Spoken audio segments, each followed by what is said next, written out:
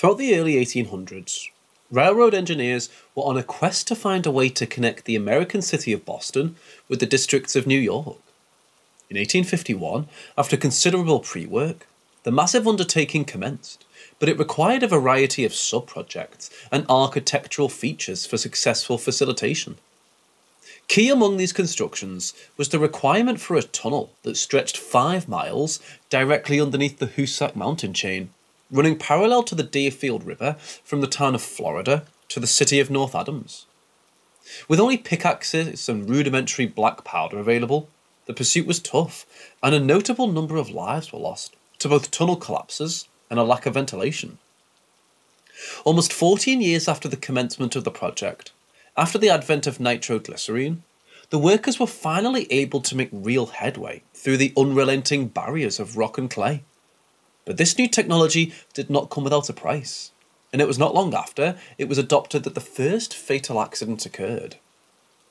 The origins. On the afternoon of the 20th of March 1866, a 3-man crew were experimenting with the new explosive at the head of the tunnel works.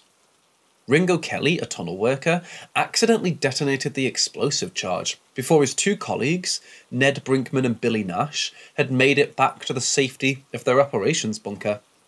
The 2 men were killed instantly, crushed to death by the falling rocks and debris. Following the tragic accident, Kelly became isolated and withdrawn.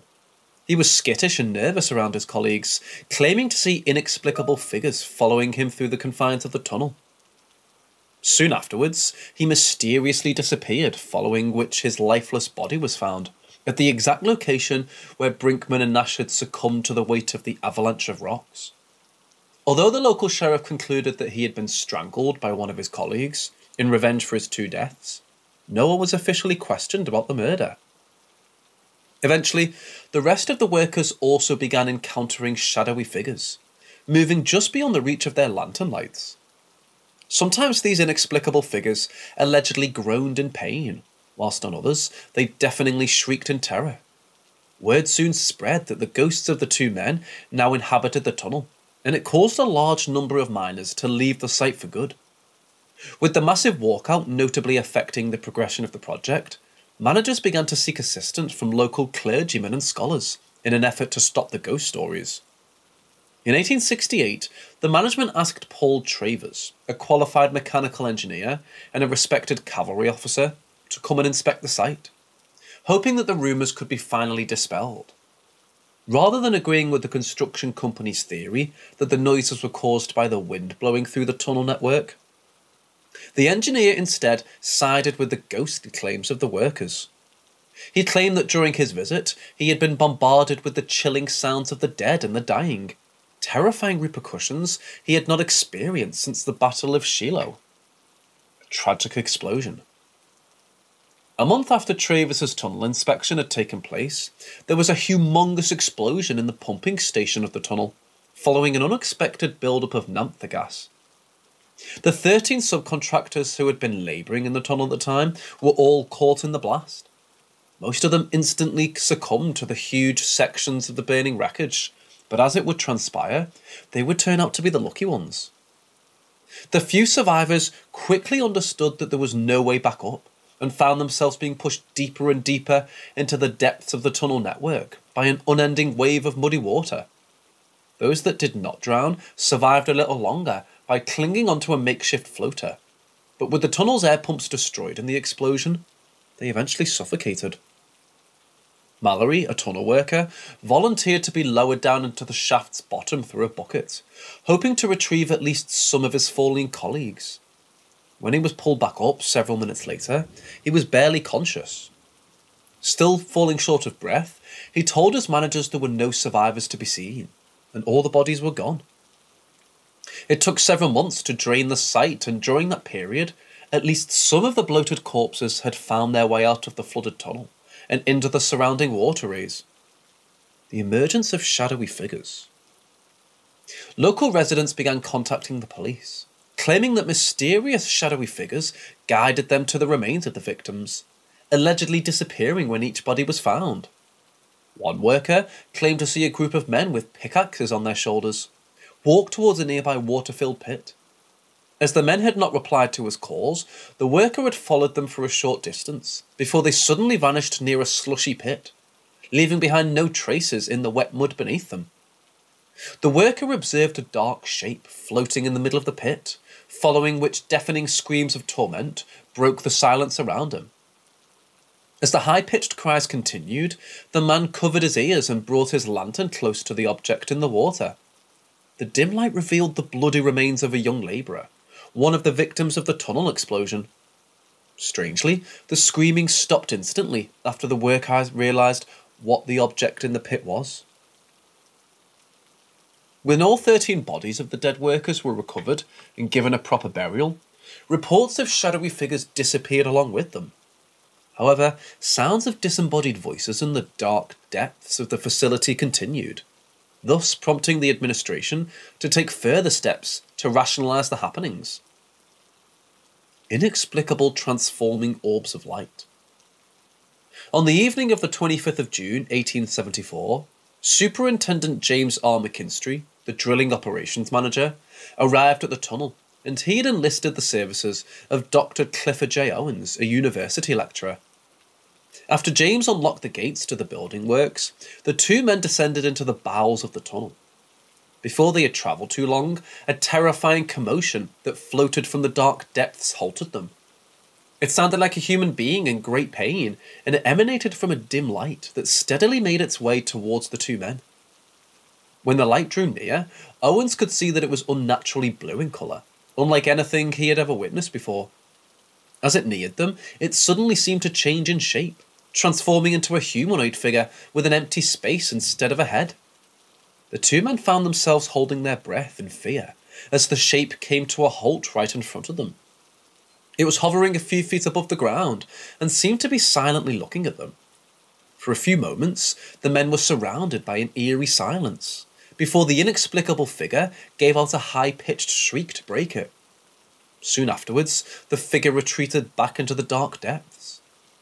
Frank Webster's encounter. 3 months after Dr. Owen's experience, a local hunter named Frank Webster disappeared in the woods near the construction site. 3 days later, he was found in a disorientated state on the banks of the Deerfield River. When questioned, he claimed that he had been hunting deer in the forest when he heard someone calling to him. The voices led him through the trees and into a nearby fissure in the mountain rock. In the poorly lit cave, he had seen shadowy figures working on the rock around him. Strangely, not even their axes hitting the rock made a sound, and the cave remained completely silent. Furthermore, the figures did not respond to Frank's calls. Soon afterwards, an invisible force snatched his hunting rifle from this hold, and it had repeatedly beaten him with it until he blacked out. To accredit his claims, Frank did not have his rifle with him when he was rescued, and he was covered in bruises and abrasions, suggesting a violent assault. The disappearance of Harlan Mulvaney. The first train successfully passed through the Hoosac Tunnel on the 9th of February 1875. The project had taken over 25 years to complete, costing millions of dollars and well over 100 lives. The opening of the railway line reduced the number of reports of disembodied voices emanating from the walls of the inside of the tunnel, but reports of unearthly orbs of light emerging from the depths of the tunnel still persisted in magnitude. To further worsen the phenomena, other unsettling happenings commenced. In the middle months of 1875, Harlan Mulvaney, an employee of the Boston and Maine Railway Company, was delivering a load of timber to the tunnel in order to replace the damaged wooden supports. Members of the maintenance team had been waiting for him at the entrance and had allegedly waved at him as he passed.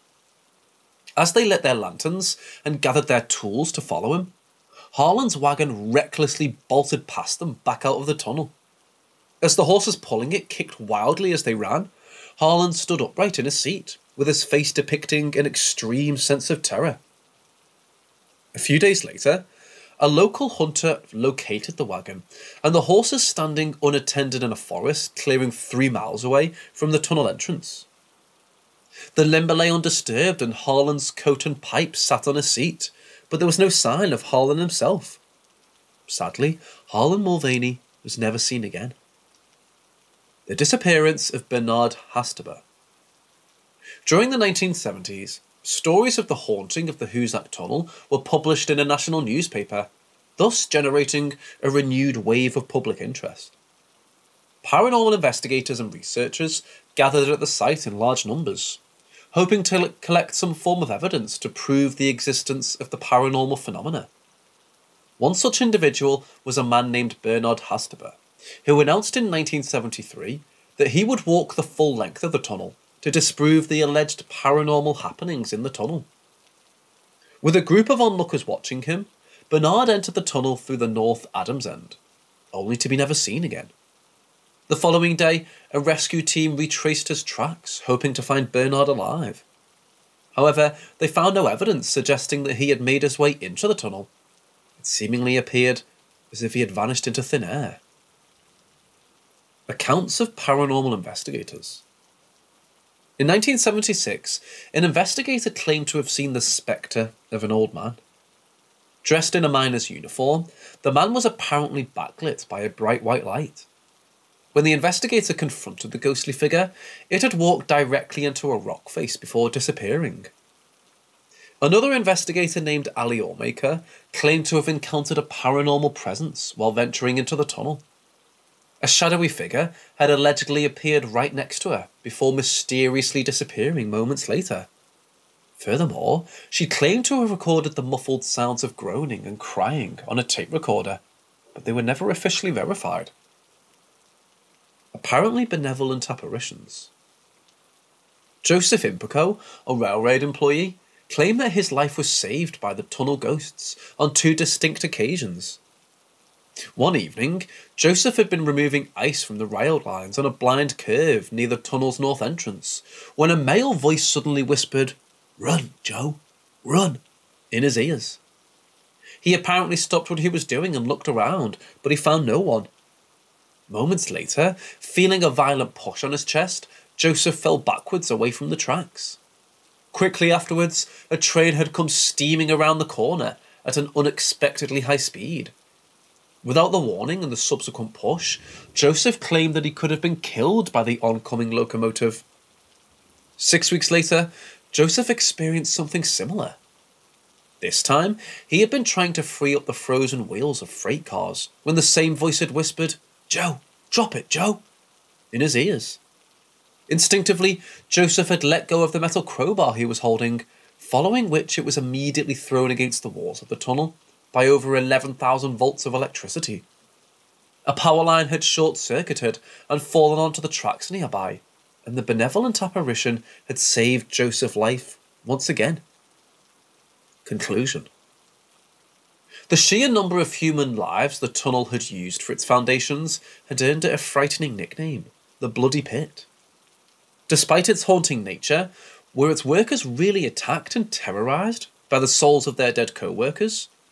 Is there a possible rational explanation? The claustrophobic darkness of the underground tunnel and the notable lack of oxygen could have played tricks in the minds of those labouring in the tunnel. The terrifying environment could have caused them to misinterpret something benign as far more sinister. However, the unsolved deaths and disappearances that occurred at the site do raise questions with no conclusive answer. Perhaps the souls of the dead miners are still trying to find a way to exit the earthly realm.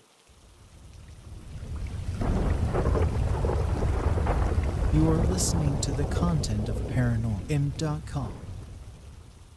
Throughout the 19th century, the 50 Berkeley Square house had claimed the life of at least 4 of its inhabitants, along with a number of other lives that had not been officially verified. Stories of terrifying apparitions, occult rituals, and demonic entities surrounding the house had populated the pages of London's newspapers for a good deal of time, thus dubbing it the most haunted house in London. History. The property by itself was nothing but ordinary until the tragic death of Adeline, a resident of the property, in 1789. The young lady was found dead on the pavement outside the house. It appeared as if she had fallen from the second-floor bedroom window during her attempts to escape the abuses of her tyrannical uncle. Soon afterwards, the local police began receiving reports of a female figure that desperately held onto the same window ledge before screaming and magically disappearing. Succeeding residents reported seeing the silhouette of a female figure walking in the corridors of the house. Also, they reported encountering the ghost of a young girl who had apparently been murdered by her nanny. Furthermore, furniture reportedly moved on its own, and a strange stench allegedly infected the air within the house. George Canning, a former Prime Minister, purchased the house in 1800, and during his stay on the property, he frequently heard loud bangs and inexplicable sounds. Following his death in 1827, the house was rented out by Elizabeth Curzon. Soon afterwards, bizarre rumours about Thomas Myers, one of her lodgers, spread across the country. The dysfunctional son of a Tory MP, Thomas, had moved into the property with his fiancée, who would go on to jilt him at the altar. Following the traumatising event, Thomas became reclusive. He took to sleeping in the daytime and was only glimpsed moving around by candlelight during the hours of darkness. He was often heard making eerily strange noises, and rumours about him using the cellar to dabble in the occult in order to win back his ex-fiancée began spreading. The cellar features as a backdrop in the story of another lodger named Dupré. It is believed that his mentally unstable brother was imprisoned in the cellar of the house instead of being institutionalised. He was apparently being fed through a small hole in the cellar door until his death. As disturbing as these ghostly tales are, they're insignificant compared to the property's most horrifying uninvited guest, an inexplicable entity that was fondly called the Nameless Thing of Berkeley Square. Robert Warboys' encounter. The first incident accredited to the terrifying entity occurred in the year 1840. Robert Warboys, a 20-year student, was drinking at a tavern in the neighbouring town of Holborn before discussions about the 50 Berkeley Square house commenced. Intrigued by the tales of the infamously haunted house, drunk Robert subsequently arrived at the doorstep of the house, demanding to spend the night inside. Through persistence and money, he was able to overcome the landlord's denials. However, he was only permitted to sleep in the second-floor bedroom under two strict conditions. Firstly, he was supposed to remain armed during the entirety of his stay with a pistol that was entrusted to him. Secondly, he was supposed to pull a cord hanging beside the bed if he witnessed anything unusual. This would, in turn, facilitate assistance. Accepting the terms, he headed into the upper floor of the house and settled in for the night. Just an hour later, the quietness of the house was disturbed by the distraught ringing of the bell, which was soon followed by the loud sound of a gunshot. The landlord immediately sprinted up the stairs, where he found Robert in an unintelligible state. He was backed into a corner, with the empty pistol still raised in his self-defence. Apart from a hole made in a nearby wall by the fired pistol, the landlord couldn't find anything else inside the room. Despite repeated efforts, Robert was not able to explain what he had witnessed inside the house, and he fled the house soon afterwards. Lord George Littleton encounter. In the year 1872, 30 years after Robert Warboys' encounter, Lord George Littleton decided to spend a night in the house, and he brought his own gun with him as a precaution. A former MP, a member of the Privy Council, and an accomplished writer with an obsession for the paranormal, he had confessed his desire to explain the odd happenings in the 50 Berkeley Square house. Littleton was allowed to stay in the same room that Robert had occupied many years before, and with his hunting rifle by his side, he settled in for the night. The outlandish character was soon woken up from his slumber by a strange noise, and he quickly reached for his weapon. Exiting the bed, he searched for the source of the sound, eventually tracing it to a dark corner beside the bedroom window. Then the sound suddenly stopped before a disgusting mass of tentacles jumped to him from the darkened zone. Making a strange sound, the creature rushed towards him, causing him to fire his gun. Blinded by the flash from the rifle's barrel, he immediately retreated and reloaded. However, this proved to be of no use, as the creature had already disappeared, leaving behind a slimy residue. The first fatal encounter. 6 years later, the house was purchased by a new owner, a woman with 2 teenage daughters. The family employed a local girl as their maid, and they eventually agreed to allow her fiancé, a naval captain named Kentfield, to move in with her. Soon afterwards, the excited maid headed to the second-floor bedroom to prepare it for her and her future husband. Unbeknownst to the poor girl, she was heading towards her untimely death. A few moments later, the house was filled with the distraught screams of the maid. When the inhabitants rushed upstairs, they found her in an incomprehensible state. Her eyes were fixed on one corner of the house and she kept saying, "Don't let it touch me," repeatedly. With the family not able to calm her down, she was admitted to a local sanatorium. Determined to know the cause behind his fiancée's trauma, Kentfield resolved to spend that night in the same bedroom with his pistol for protection. As the anguished residents desperately tried to fall asleep, they heard a shout of terror from the second-floor bedroom, which was followed by the sound of a single gunshot. When they hastily sprinted to the bedroom, they found Kentfield lying dead in a puddle of his own blood. Coincidentally, the maid had also met her demise that same night. Tragic demise of a wandering sailor. A few years later, in December of 1887, HMS Penelope arrived in Portsmouth for refitting. The crew were given leave, and a majority of the sailors headed towards London for the festive season. Among those sailors were Robert Martin and Edward Blunden, 2 enlisted men who couldn't find themselves a place to stay that night.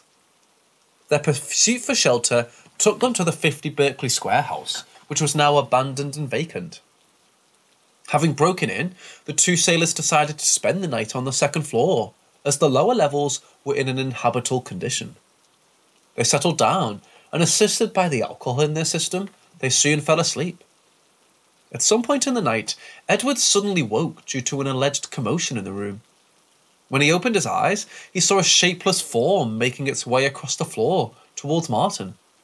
The creature made a strange squelching noise, and it left behind a trail of slime behind it. The eyes of the petrified sailor helplessly darted from side to side, searching for a makeshift weapon. He finally spotted a steel poker on the floor, but it was lying just beyond his reach. He jumped towards the rusty tool in a heartbeat and frantically waved it, with hopes of scaring the uninvited guest. The creature, however, dodged the waving poker and lunged for Edward's face. The terror-driven screams of Edward woke Martin from his sleep. In the ambience from the outside streetlights, he saw a terrifying mass of tentacles tighten around his crewmate's throat. The sailor abandoned his struggling friend and fled the building in terror. Rather sooner than later, he encountered a patrolling police constable a few streets away. When the 2 men returned to the abandoned house, they found Edward's lifeless body lying outside the front door. Martin was arrested and interviewed by police, but he was ultimately released without any charges. Theories. The paranormal activity in the house slowly reduced after this incident, and eventually it was sold to the British Petroleum Company and then to an antique book dealership. While the current owners have confirmed that strange bangs and odd noises could still be heard, there have been no visual sightings of ghosts or cryptids. So, what was the malevolent force that stalked this seemingly ordinary townhouse for a century? Although there's no conclusive answer, several theories have surfaced over time. A skeptical point of view. The logical reasoning provided by skeptics was that there was barely anything supernatural taking place at the house. The paranormal elements could have been included in the recounting of the incidents as a cover-up. Robert Warboys, the drunken young man, could have added paranormal elements to his narration in order to avoid losing an alleged bet. Lord George Lyttelton could have possibly pulled off a publicity stunt in order to sell more of his books. The sailors could have apparently got into a fight that ended badly. To cover the mishap, the surviving sailor could have added supernatural elements to the story. Furthermore, skeptics suggested that many of the events were fabricated, to begin with. With the house becoming a frightening ruin over time, the creepiness it emitted could have caused the concoction of horrifying stories. Even if not an intentional falsehood, the established stories surrounding the house could have had a surely negative effect on those who inhabited it. This could have caused them to search for a paranormal explanation for a perfectly normal occurrence. However, the descriptions of the nocturnal attacker detailed in the accounts of the survivors are remarkably similar, despite their encounters occurring many years apart. This factor cannot be logically reasoned, thus making this theory inconclusive. Also, the fact that people from different levels of the social hierarchy were involved in the incidents questions the possibility of collusion or deceit. A demonic portal. One idea put forward by the media was that the terrible activities performed by Thomas Myers and Dupree could have opened a portal in the cellar of the house that allowed demonic entities to enter our world.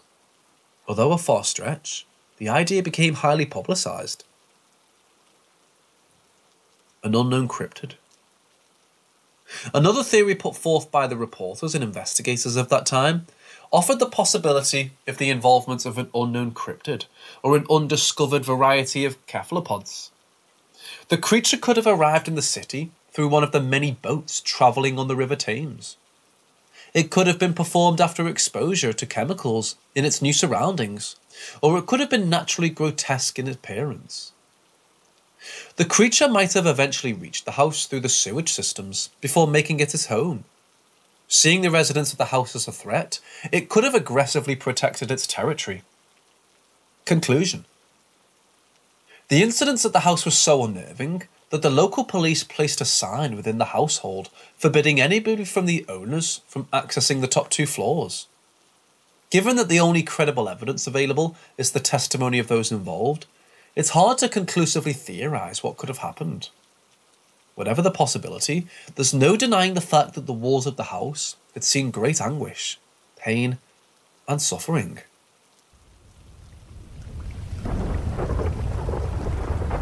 You are listening to the content of ParanormalM.com. This happened about 13 or 14 years ago in my home country, Dominican Republic. I'm 30 now, so it was a while ago, but I've never been able to get it out of my head. It was spring break, and a group of friends and I went up to one of my friend's dad's house in the mountains. This is a town called Costanza, and it's the highest settlement in the country, sitting at 1,200 metres. The house is a bit higher up, as it's located roughly 45 minutes from town, going straight up a mountain. It's the highest house in the area. There was around 5 or 6 of us, and we'd been hanging out for a few days up there, just having fun, barbecuing, playing pool, and having a few beers. On the 3rd or 4th day, we were all tired since we spent the day walking and horse riding. At around 10 PM, everyone was out cold except for my friend and I. We'd been pals for a while and had been there before a handful of times. We always used to stay up late and hang around on the terrace and deck, talking about random stuff. We had already been out there for a while on these reclining patio chairs, and we were looking at the sky and literally counting shooting stars. They're so common up there, it became a sort of game for us. Suddenly, a huge white circular light appeared in the sky. I really don't know how to describe the size, but I want to say it looked like 15 or 20 times the size of a regular star or a faraway airplane light. It didn't appear to be close. In fact, it looked like it was very far away. The light just sat there, completely still.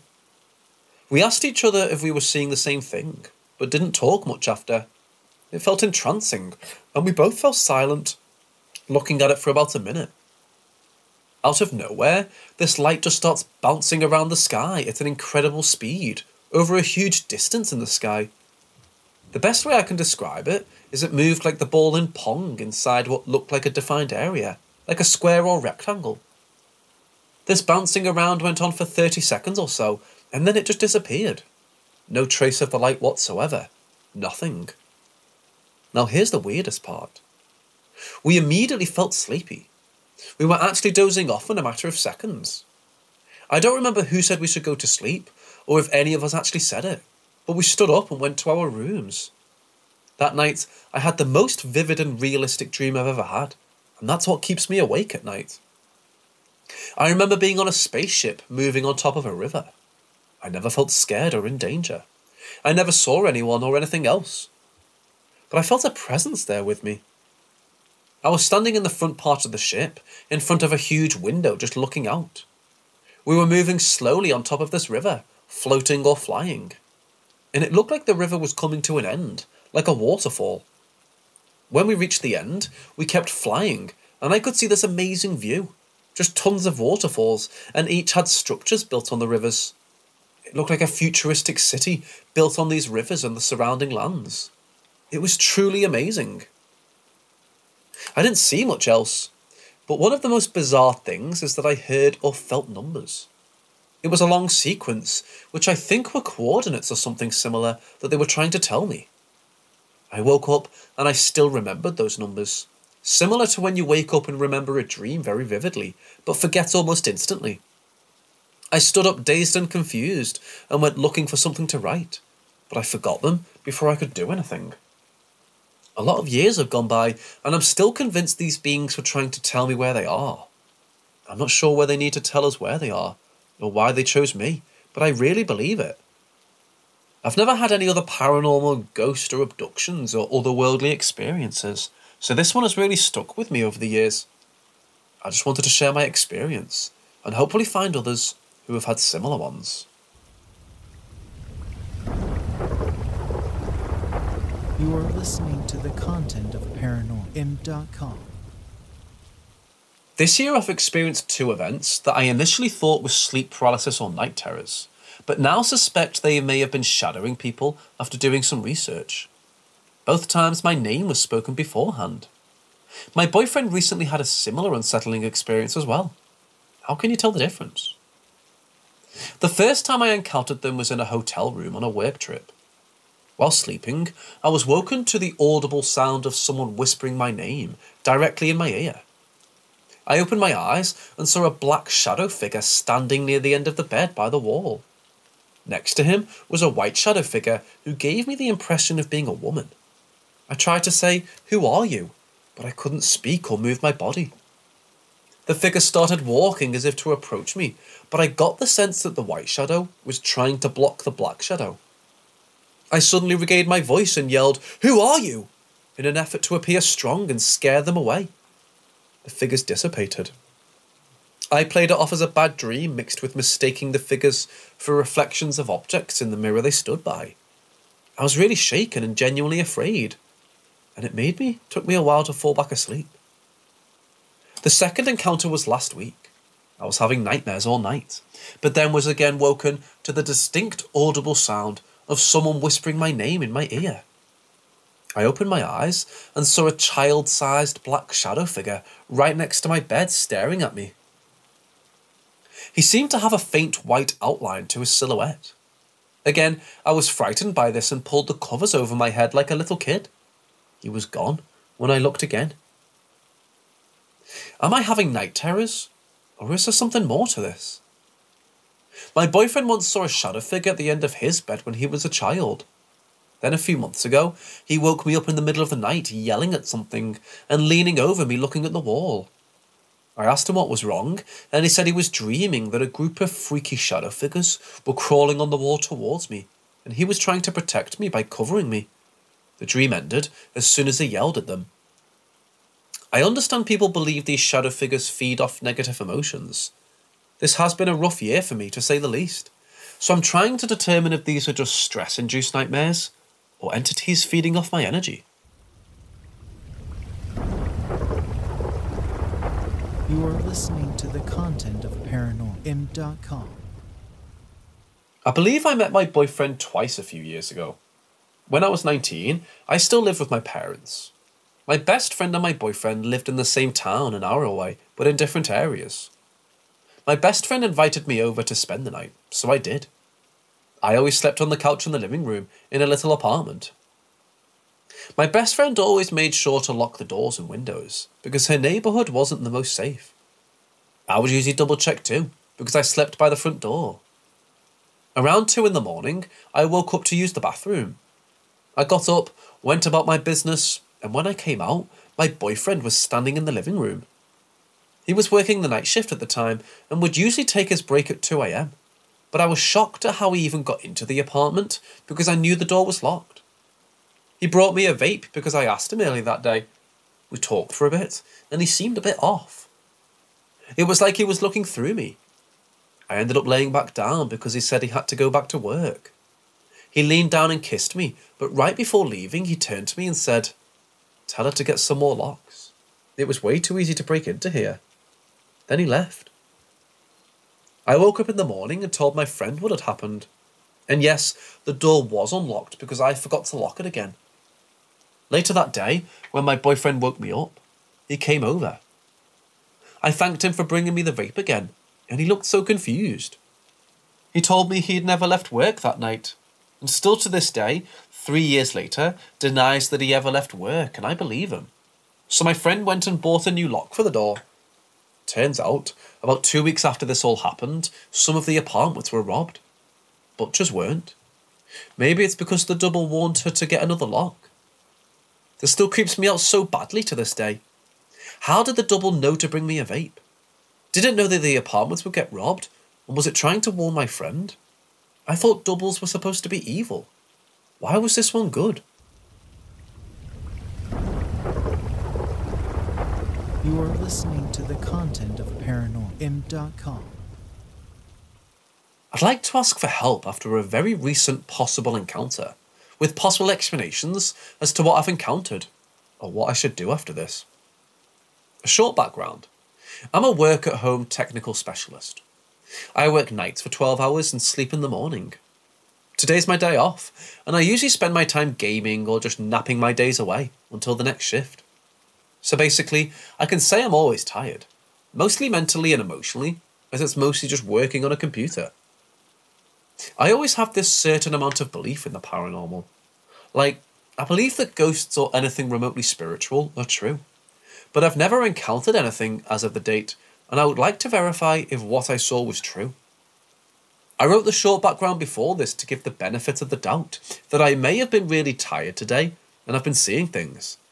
But then again, I'm keeping an open mind, and nevertheless, my whole world was shaken, as I've never seen anything like this before. So after hours of gaming, I went to my room to take a nap. Note that my parents and sister are outside the room watching Netflix. I dozed off after a few minutes, my mind wandering on the lines of what I should do for tomorrow, for my oncoming shift, and some random stuff like my lost love, etc. I think I dozed off for a few hours, and then suddenly, when I opened my eyes, it was there. It was a tall figure, like a man but made out of smoke. I can vaguely remember the eyes, but they were just white eye holes in its face. I'm pretty sure it noticed that I saw it, as it seemed surprised. What I felt was pure fear, a fight or flight response, as I felt an intent that it was going to hurt me. The apparition suddenly raised both of its arms, and it looked like it was preparing some sort of an attack.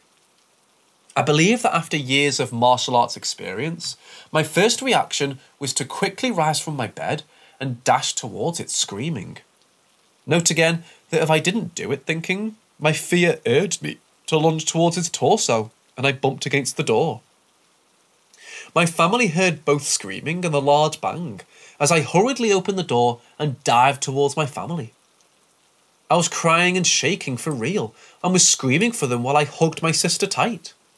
My family is Catholic, and after I told them that I saw a ghost, they went and grabbed holy water and sprayed it towards my room to make it go away. After a few hours of recuperating, I explained it to my family, and we couldn't explain what that thing was that I saw, and maybe tried to hurt me.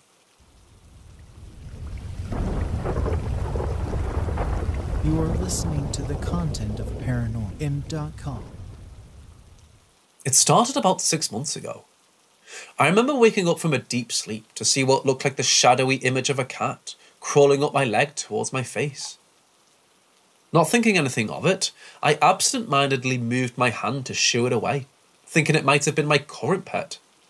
As soon as my hand made contact with it, all I remember is this immense electrical pain running through my whole body.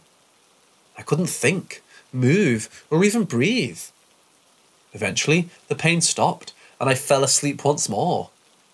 At first, I thought maybe I had my first sleep paralysis experience, and for about 3 months after that, nothing else happened. Until I started seeing it again. It began to become so frequent that I avoided my room entirely, much to my wife's annoyance.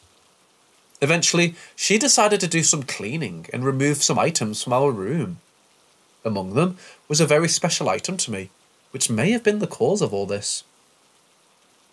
I'll explain below. I had to move out of the state to get married, and in that time, my Russian blue cat Sadie had to be put down because of a cancer that got very aggressive. Because I couldn't be there, my parents imprinted her paws into a clay disc and sent it to me. I've held on to it ever since. Soon, I started seeing the creature in the storage room that my wife had moved the disc into. I thought it was a weird occurrence, so I decided to move it into another room, and sure enough, the creature started appearing there too. Now, I'm not sure if this is the spirit of my past friend, but to come back 7 years later is weird. What do you guys think? Could it be her? Could it be a spirit pretending to be her? You are listening to the content of ParanormalM.com. This was back in 2015 or 16. I lived with my parents in an apartment. Our front door faced another set of apartment buildings with a small pond in between. It was a weekday. I was leaving for school early one morning for an extracurricular class I had before classes. I left the apartment. It was still mostly dark outside. I had gotten all the way downstairs into my car when I realised I left something behind inside. I locked my car back up and started up the stairs. I made it to the second set of stairs and was facing the pond and neighbouring apartments when I saw a figure on someone's back porch. It was hard to make out details, but I saw the outline of a person in a suit standing motionless on one of the porches. I couldn't make out a face or even flesh, just a black suit on a body. I kept staring and didn't see it move. It was maybe a month or so after Halloween, so as I jogged up the rest of the stairs, my brain told me it was someone's Halloween decoration. I made it up to the third floor where I lived and entered. Grabbing whatever I needed, I rushed in and quickly backed out, locking the door behind me. Again at this point, I'm facing the apartment building next door. What I see then is the same figure still standing without moving, but there was something new. Another one. Same suit on a body, but sitting in a chair on a completely different porch. Same as the first one, I couldn't make out any facial details. I don't think I looked for long. I rushed down the stairs into my car. I gave myself a minute to think, which caused me to panic. Why would two neighbours have a Halloween decoration still out that I had never noticed before, well after the holiday? If they were real people, why didn't I see them move? And why were two men in suits on back porches before the sun was up? I didn't know what men in black were at this point, so when I found out, it made me feel sick. Nothing like this has ever happened to me before or since. You are listening to the content of ParanormalM.com. I was in the Virginia, Maryland area and had a lot of work-related sites ranging from downtown Baltimore to Virginia Beach and all around. Friday wrapped up and I hit the road to some social arrangements I had made for the weekend. Spent the weekend with friends out in various parts of Virginia, got dragged off to other places even further out, the usual weekend fun times. It's late Saturday night when I have to leave, or I'm going to be late to get home in time to start my Monday. I'm fully rested, I didn't do any drinking, I'm not into drugs. On the highway at about 3 AM, in the middle of bumfuck nowhere between Roanoke and DC, absolutely nobody was around. I'm cruising along in the left lane simply because nobody else is around. No headlights for the past hour, no tail lights either. No road lamps either. It's dark, mildly damp and foggy. I have the music up, I'm feeling good, and all is fine. And then I just happen to look to the left and there's a fucking dog barking at me. A German Shepherd in a car passenger seat, somewhat blue glow from the instruments inside the car. And it's got its face to its window and it's barking its head off at me. I get a good hard look at it too, because at first my brain is not registering cop car dummy. I'm doing 90 plus in a 75. I promptly have the oh shit moment when the dog, the instruments, the white crown Vic light bar all click in my brain after a second hard look. I put my foot on the brakes and started slowing down hard but safely to pull over. I even put my blinker on to start shifting lanes over to the right to pull over because, wait, there is no shoulder on the left side of this road. I look back to my left and it's just gone. No trace. I slammed my brakes and stopped in the middle of the fucking highway, flipped on all my light bars and even looked around with my handheld spot. There was nothing. No tail lights, no headlights, no engine sounds, nothing. There were no other tyre marks in the damp but mine, and I can see for a nice long distance both ways too. Nothing. My vehicle had great visibility with a lot of extra lighting. There's no possible way somebody pulled a sneaky, let alone drove that fast on wet sloped grass and rocks on my left side. You are listening to the content of ParanormalM.com. This happened around 2021. I can't remember the month, but I'd say mid to late 2021. My partner and I live in Australia. At the time, we were renting my partner's grandparents' home from them, as they were both put into elderly homes, because they were unable to care for themselves. My partner was working as an enrolled nurse at the time, and usually got back around 7 PM every night. I, however, did night shifts at a fuel station, but had the night off. Now here was the structure of the lounge room layout.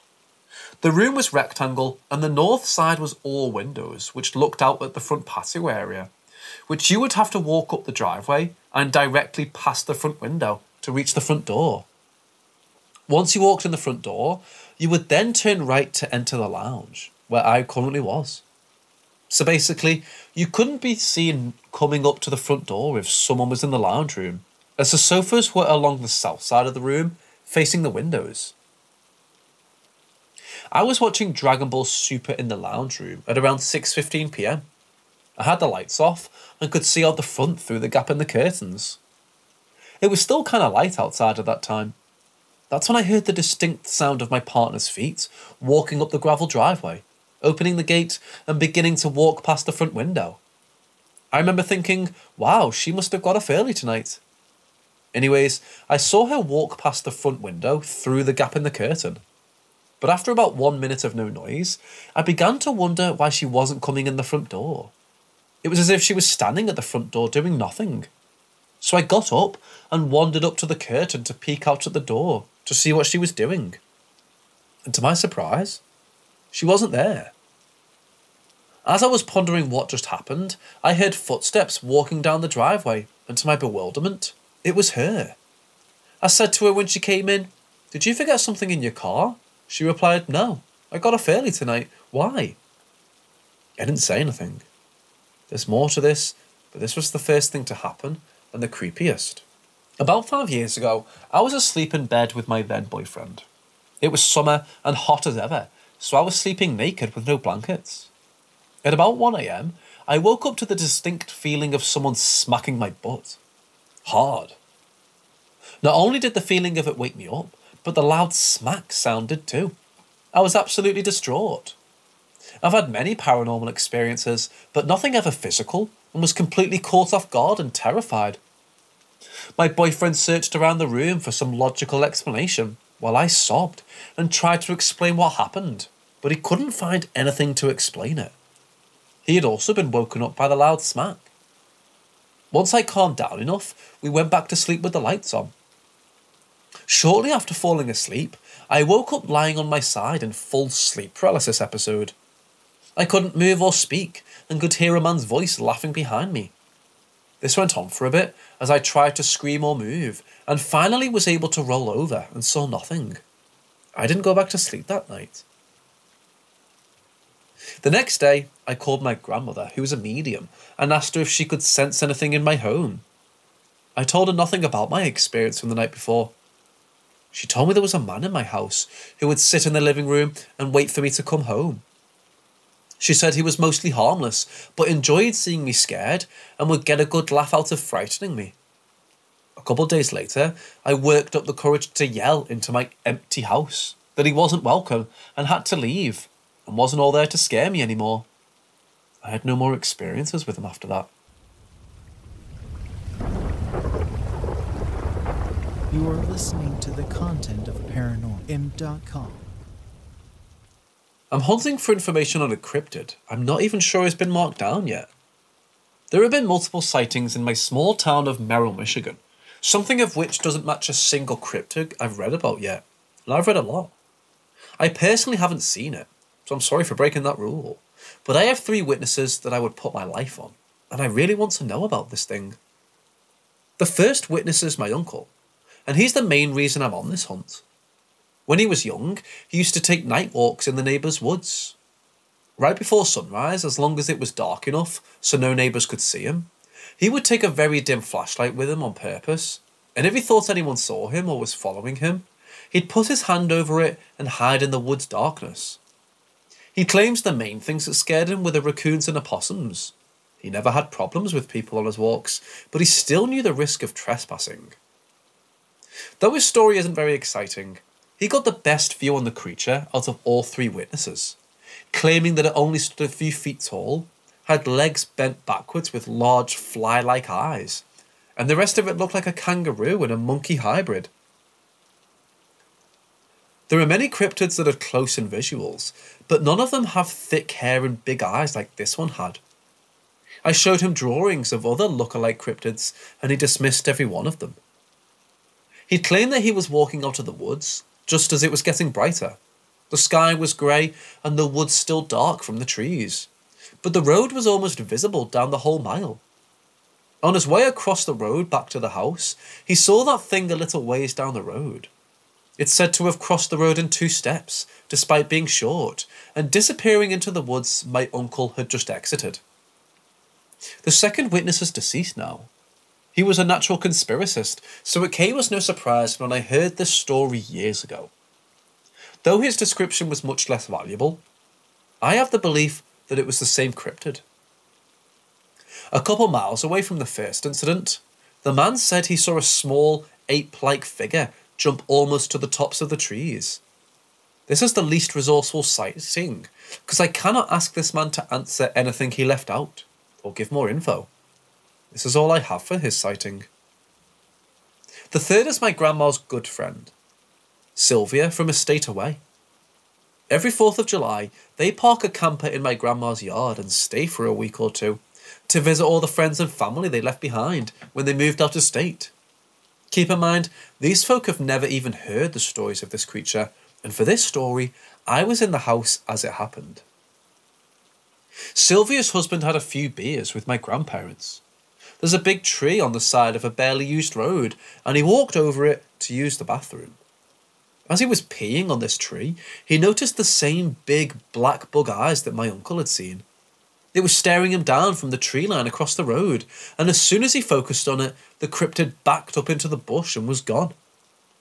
Me and my uncle freaked out about this, as you would, because it had been 6 or so years since someone we knew spotted this thing. As crazy as it sounds, me and my whole family believe and know this creature.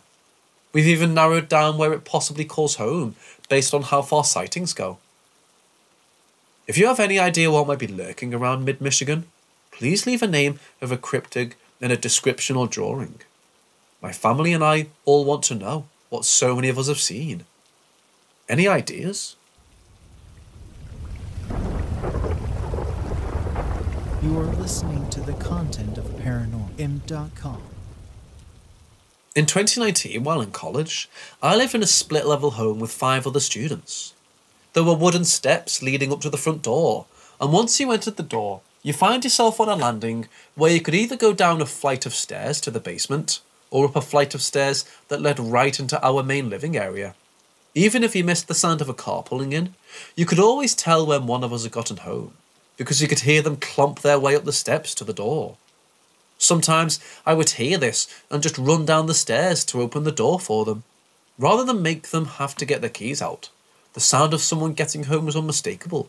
We all knew what it sounded like. It was night time, and we were all sitting in this main area, when I heard footsteps run up the stairs that led to where we were sitting.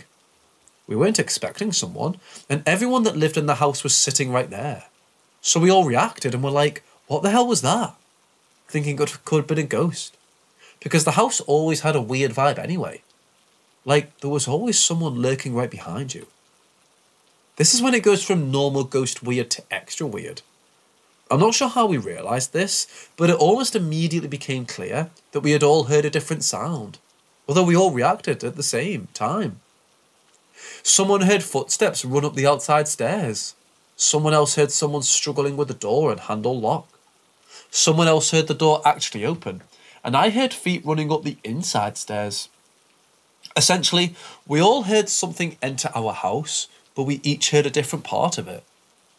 One of my roommates kept going to open the door and check if anyone was there, but my other roommate, who has had the most paranormal experiences out of that group, had the knee-jerk reaction to yell at him, "Don't let it in!" We ended up deciding that someone must have tried to trick us into letting it inside. I was recently talking to that friend who shouted about not letting it in, and he reminded me about something that happened a few days later that I'd totally forgotten about. I pulled into the driveway, and that friend ripped open the front door to shout down at me that a priest had just been at the door. But no one had answered the door because they didn't know why he was there. I was raised Catholic, and I know that priests don't just show up at your front door for no reason. So I automatically got weirded out and ran down to the chapel that was about a 5-minute walk from the house, because that was the only place that a priest could be coming from. When I got there, I found someone who worked at the chapel and told them what had happened with the priest knocking on our door. But they looked at me like I had 3 heads and told me that the priest had been getting ready for mass for a good while. I asked if there was a second priest, maybe making house calls to homes in the area, but they had no clue what I was talking about. I'm not sure if this has any relation at all to what we all heard a few nights before, but if something wanted to get into a house of 5 people, and several of them are Catholics, a priest would be a pretty good disguise. My friend says he wasn't shifting to peer into windows or anything like that. He just stood there and waited, and then walked off. Has anyone ever heard of something like this, where everyone hears something, but it's different for everyone? Or even a non-ghostly explanation? I really just want to understand what the hell happened that night, or if it's super out there to think that the priest might be related. You are listening to the content of ParanormalM.com. So my parents bought this house over 45 years ago. I lived there from about age 2 till about 22. I recently moved back in. In those years, many small things have happened. When I was young, I slept with the door open till I woke up in the middle of the night and watched a shadow walk up the hall, then turn and walk through my parents' bedroom door. No door opening or shutting.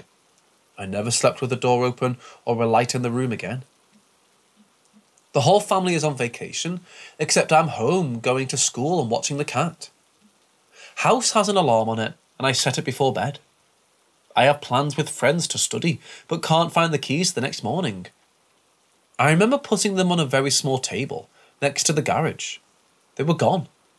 Looked there and the rest of the house over, and that specific table 4 times. I then start to call my friends that I'm not going to make it, since I can't find the keys. Except now they're right in the middle of the table, nearly on top of the phone. An hour of searching. My only sibling and his wife were staying at the house while the parents were again on vacation. They were sleeping in my parents' bedroom when all of a sudden the ensuite bathroom sink turns on and runs for about 45 seconds, then turns off. Dad claims to have heard that sink run in the middle of the night before, when Mom was right beside him in bed, asleep. The house is a 3-bedroom house, and my brother had the smallest room next to mine when we were young. But we both always got creeped out by the closet, so I had to move into my room because of it. Sitting in the living room reading a book when I heard a sort of low rumble. I went into the kitchen to see what was making the noise, and a knife that was on the counter was slowly rotating in circles. It had been making the noise for a good minute before I even got in there, and it kept going for a good 30 more seconds. Nobody has been or was in the kitchen before it happened. The kitchen is open to the living room, so I could see the area from my chair. I have many more, but that certainly gives the gist. You You are listening to the content of ParanormalM.com. So a little context before we get started. My husband and I moved back into my mum's house 7 years ago. Her health isn't good, and she couldn't handle it all and the house, so we offered to help. This is my childhood home, and my family and I have had experienced a lot of things happening and noises, etc. over the years. Nothing bad, just things going missing and turning up somewhere random. Plates and cups moving around in the kitchen when there's no one in there. You get the picture. Recently, it's been a lot worse. Since October, my youngest daughter, who has never had night terrors before, is having them multiple times a week. My eldest daughter is sleepwalking suddenly, and not just the funny putting weird things in the fridge sleepwalking.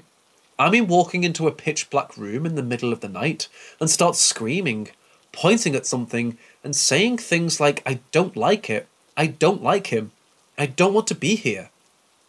It's absolutely terrifying when she's going through this, for me and for her. This last week, I've heard my mum's voice when she hasn't even been in the house. The first time, I was walking past her bedroom and she called my name. So I went in to see if she needed my help, and she wasn't there. I called her and she was out shopping.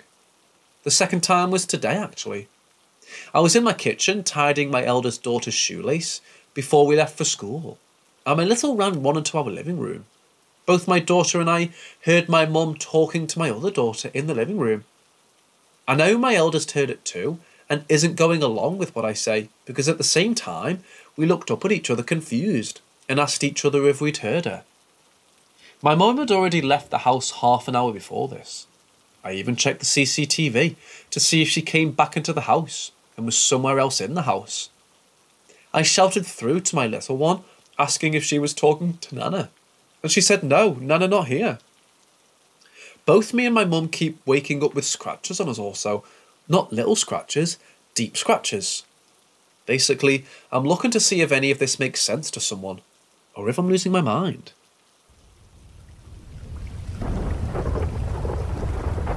You are listening to the content of ParanormalM.com.